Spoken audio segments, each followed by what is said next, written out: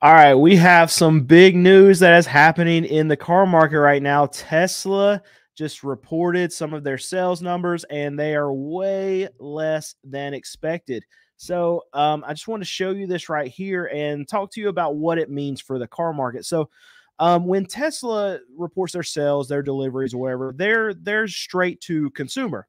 So they can show a demand drop a lot sooner than a lot of these other manufacturers. And I want to talk about why this news right here, it really affects. It's more than just Tesla. It's not just Tesla a problem with these deliveries missing, and it's the biggest miss since and the biggest time they've had a miss in earnings. I mean, not earnings, but in deliveries since 2020. We all know what happened there.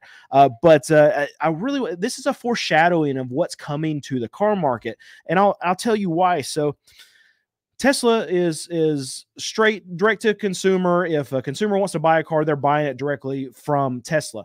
The rest of the auto market, these automakers, they don't work like that. So how they work is that whenever these OEMs are delivering these cars to the dealers, that's when they can create these sales.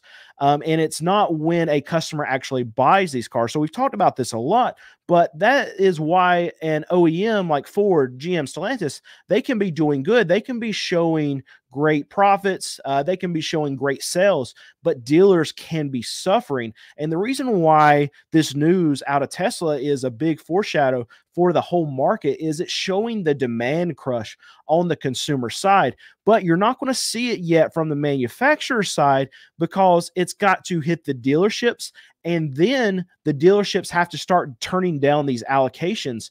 And when they start turning down these allocations, that's when your manufacturers get hit.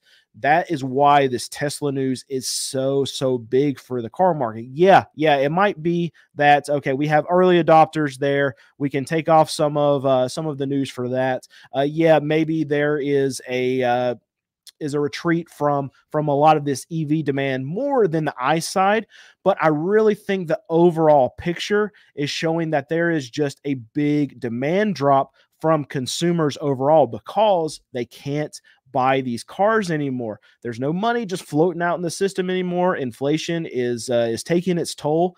People cannot buy cars right now, and Tesla is screaming it.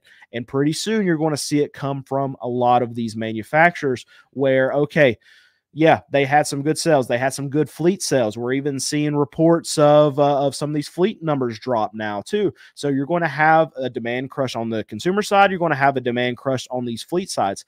And when that happens, these dealers, we're already hearing it from a lot of these franchise dealers. They're hurting right now. When they're hurting, when they have inventory stacking up, then they have to start to turn down these allocations. I recently talked to a GM from a Nissan dealership, and he's not sure what they're going to do. They went from having 60 new cars on the lot in just about a month and a half, a 2-month span, to over 200 new vehicles, and they can't sell them. They're stacking up everywhere. It's so bad at Nissan that we're seeing that Nissan is paying them on the front end and they're paying on them on the back end. And what does that mean? That means that they're paying these Nissan dealerships money on top of every vehicle that they can take off the manufacturer's side, and then they're paying them on the back end for every vehicle that they can sell. So they're incentivizing these dealerships to take vehicles, and they're incentivizing dealerships to sell vehicles. It's bad. We haven't seen that in years. We'll also have reports out of some of these manufacturers they're telling these dealers to move some of these vehicles into their service loan fleet, and at that point they can turn in these sales, and when those vehicles come out of the dealership inventory, then they can take more vehicles from these manufacturers. It's a big term that goes along with a lot of what these manufacturers have done and what they've done for years, and it's called channel stuffing. And what they do is they find any little nook and cranny, any loophole to stuff a vehicle anywhere. Anytime they can get a vehicle from manufacturer, from Ford, from GM, from Stellantis into these dealerships' inventory, they can count it as a sale. They've been able to do that for months now, even though these dealerships have been crying.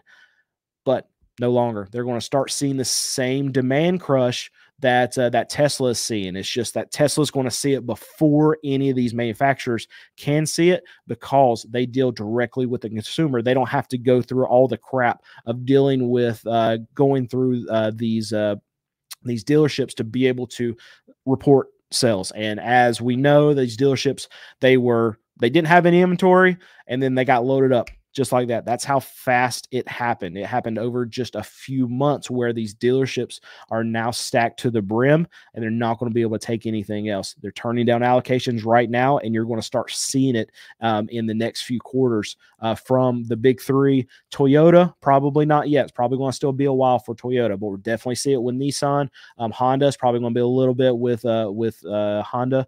Subaru, we're starting to see Subaru stack up. A lot of these European brands, they're starting to stack up. So look for that in the coming in the next few quarters. I'm expecting to see, especially from a company like Stellantis, in the next quarter, we're going to start seeing cracks with them. Now these are smart companies. They've got people at the top. I won't say all of them, but they've got some people at the top that know how to turn in good quarters. They know how to do the right things in accounting to keep their margins up, but they're not going to be able to hide behind their margins for much longer. The stock market's going to see through this.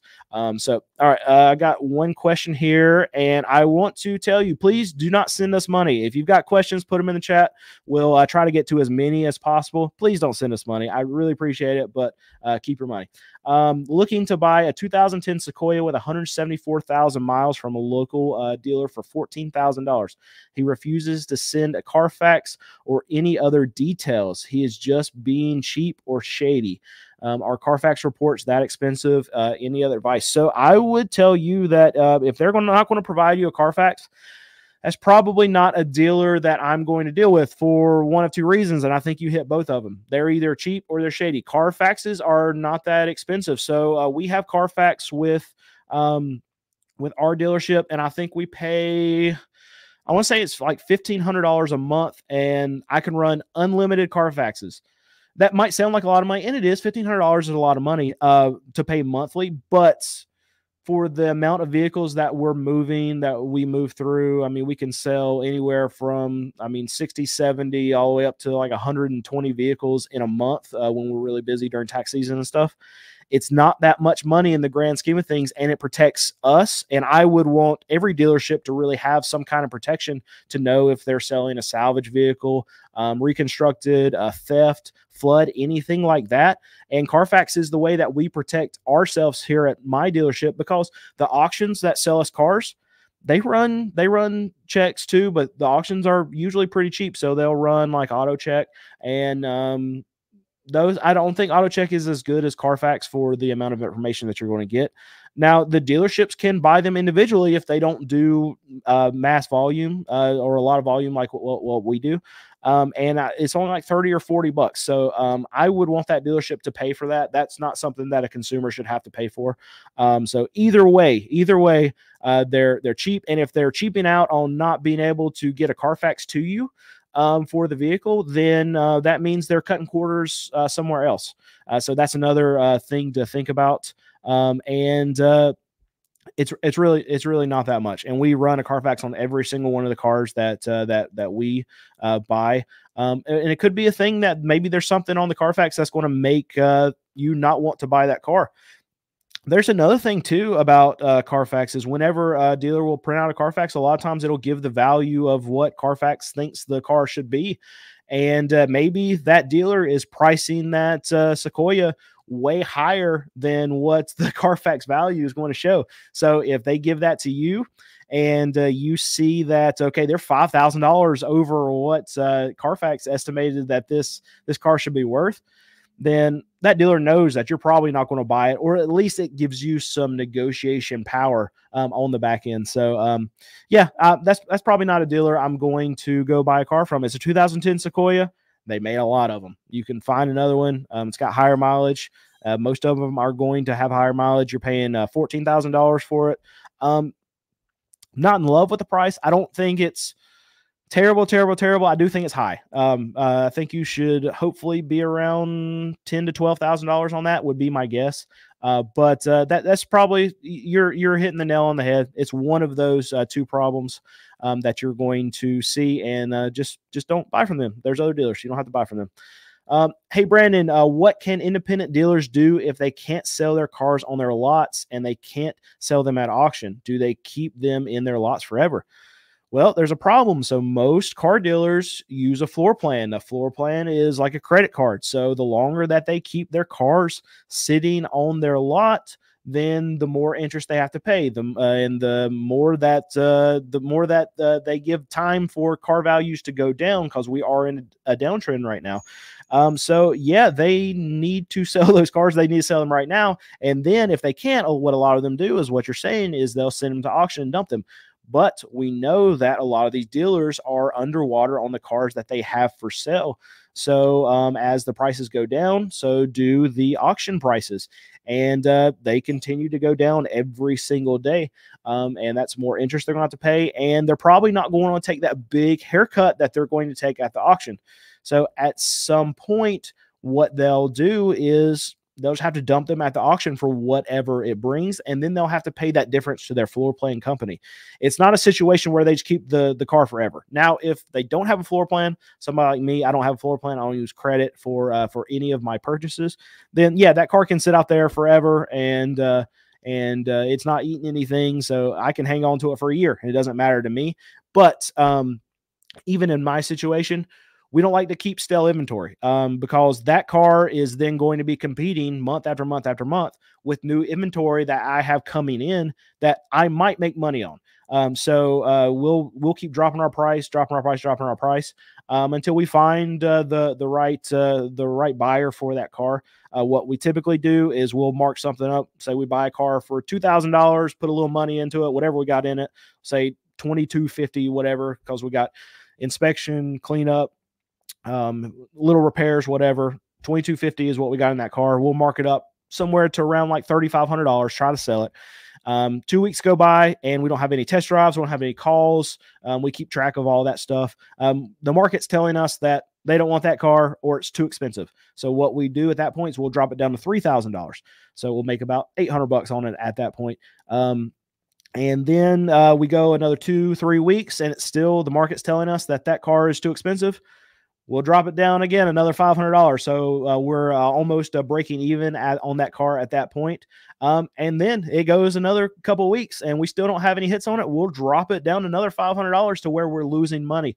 I don't want that car sitting on my lot, and I don't have a floor plan, but I still don't want to have stale inventory on my lot. So we are going to continue to lower prices until we find that buyer that we need to send. And Greg, don't send us money, please. You know what? I'm not even going to acknowledge it. If you send us money, I'm not going to answer your question. There we go. No, that's not accurate. Okay.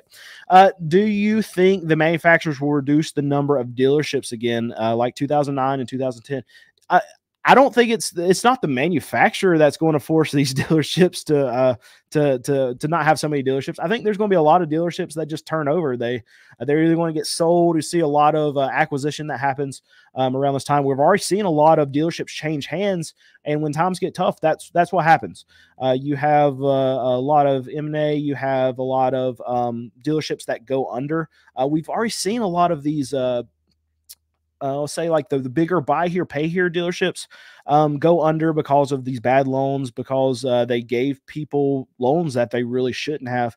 And during this time where cars were harder to buy, especially on the used side, you saw a lot of them suffer. So I think it was American, what was it? American Car Center, something like that. Somebody put it down in the chat what the name of those were. I think that was in the middle of last year that they went under, but you're going to see a lot of those types of dealerships go under that write their own loans, repos, delinquencies, spiking, and that's how a lot of them make their money. They don't necessarily make a ton of money on the car because they end up repoing a lot of the cars. They make a lot of money on the loans that they're writing.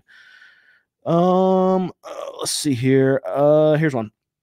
I'm looking on buying my first used car tomorrow. I am looking at a Mazda 6 with 50,000 miles. Are Mazdas reliable? Yeah, I like Mazdas. I like Mazda 6s. I like I like that it only has 50,000 miles. I don't mind a Mazda at all. We sell them a lot, we buy them a lot. We see them a lot with 150, 200,000 miles. That's the kind of cars that we buy, and we're able to sell them, and they're good cars. So those Toyotas, Hondas, any of those, I'm not worried about you buying at all. You want to stay away from CVT transmissions if you're looking used, but that one's you don't have to worry about with that one. Let's see here. If you got any more questions, throw them in chat. We got a few more minutes. We can answer some more. Looking to buy a 2023 new F-150. We are 4 months deep into a 2024. And why do they insist on not discounting them anymore? Your opinion. So the problem with a lot of these Ford dealers is that they're not really able to do any deep discounts. So I don't know if you've poked and scratched at any of these sales managers or anything, but you're going to have to ask. So if you're just window shopping, whatever, you're not going to see any discounts. And a lot of that comes from the manufacturer side. I recently talked to a Nissan franchise manager, mentioned earlier. And there's some vehicles out there that he wants to get off his floor plan, and he would even, it seemed like, sell them for under invoice, but he can't market them at that. He can only market down to invoice, and this comes down from the manufacturer, what he's allowed to do, what he's not. So if he wants to do a huge sale and move a bunch of vehicles, he's got to put on his vehicle not the price he would sell it for, but okay, closeout sale or manager special, whatever. And then when the customer comes to them, then they can tell them the price, but they can't advertise it online. They can't advertise it even on their windshields at their dealership. And that comes directly from the manufacturer, allowing them to do certain things, not allowing them to do certain things, not allowing them to price it at the amount that they want to price it for. So hopefully that's what you're seeing, and when you go inside and you actually go and poke at these dealerships with the F-150s, then you can get a discount. You should be on a 2023 F-150. You should be able to get at least 10% off, probably 15%. And at that point, it's still too expensive. I don't want you to buy a new car right now because, I mean, the market's getting worse. Tesla is screaming it. I mean, I know not everybody is a Tesla buyer, and I know that not everyone is even in the EV market or whatever. But Tesla is a good guideline to be able to show that the demand for just vehicles in general for what people can purchase is going down, and it's going to hit these manufacturers pretty soon, and they're going to start putting out more incentives. So I would rather you wait for a bigger incentive, a better interest rate.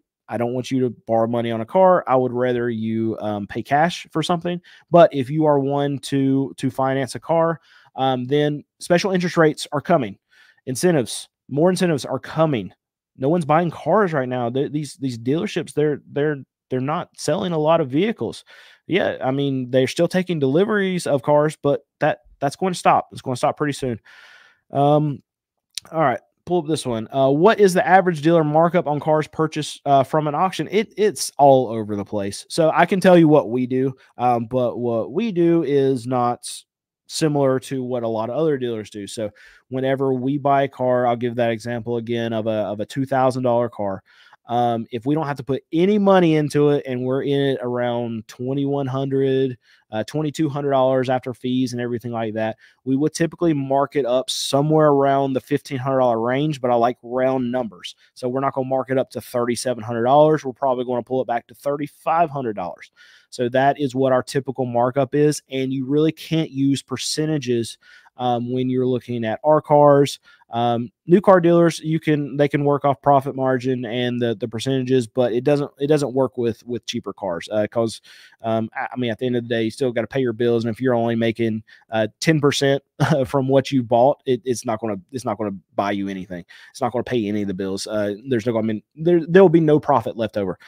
So I've heard of some dealers that they'll tell me they don't know how I operate. And I just tell them it's volume. You just got to sell a lot of cars.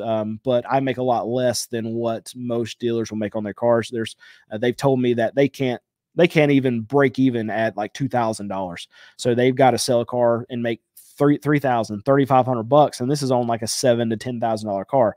So I think that's overboard, but what they have to do is, I mean, they got bills to pay, they got floor plans to pay, so they factor that into all of their overhead. All this stuff costs tons and tons and tons of money.